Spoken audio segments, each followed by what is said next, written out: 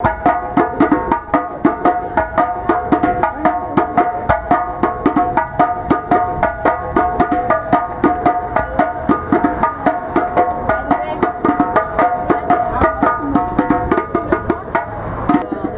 name is Emily.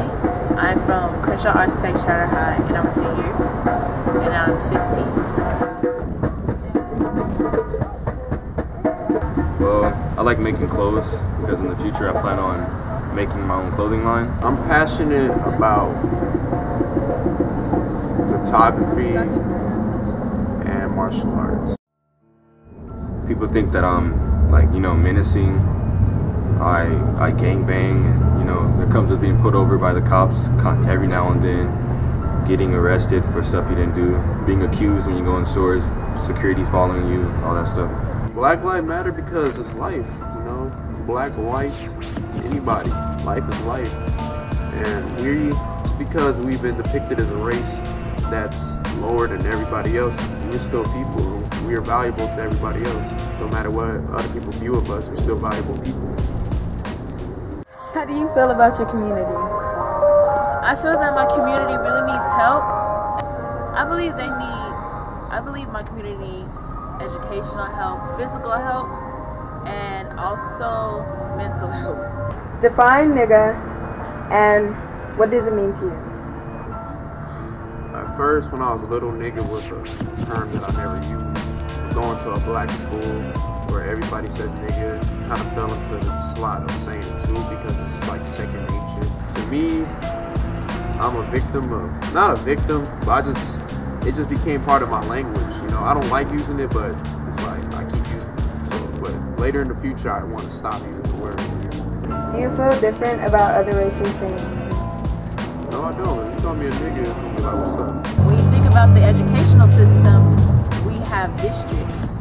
And so these districts kind of play a part in how our races obtain the level of education, and it's really affecting us because people of color have low test scores and their educational level isn't where it needs to be next to people in Beverly Hills or people who are above that mentality.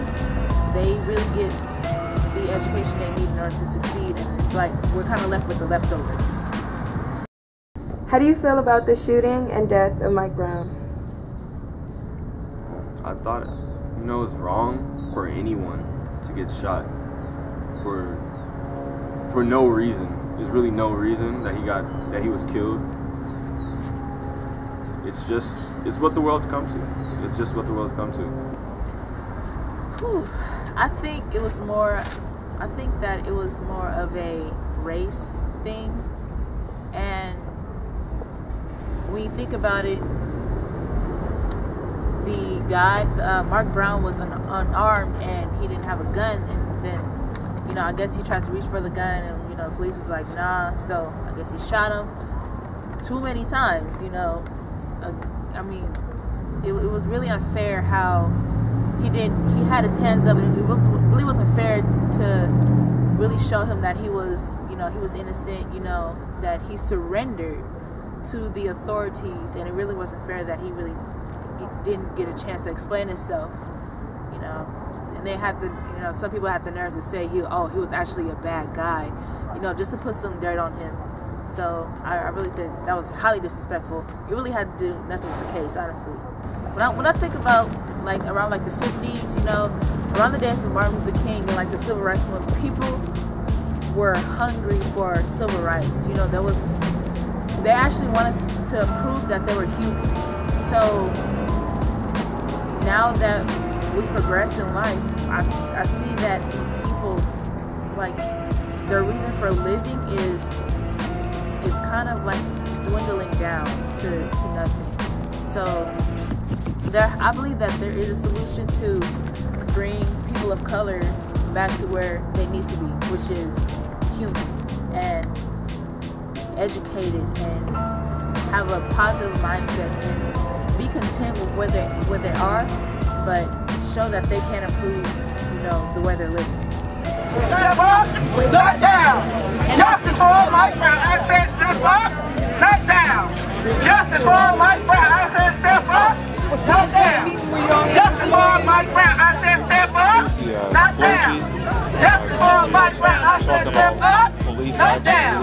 Justice for Mike Brown. I said step up. Well, I love being black. I wake up every day like I'm so blessed to be black. I'm so blessed to be the most oppressed race in history because that builds me up. It makes me like know that no matter where I go, there's probably going to be oppression, and it teaches me, it molds me to be able to, oppose the oppression and use it to build me up.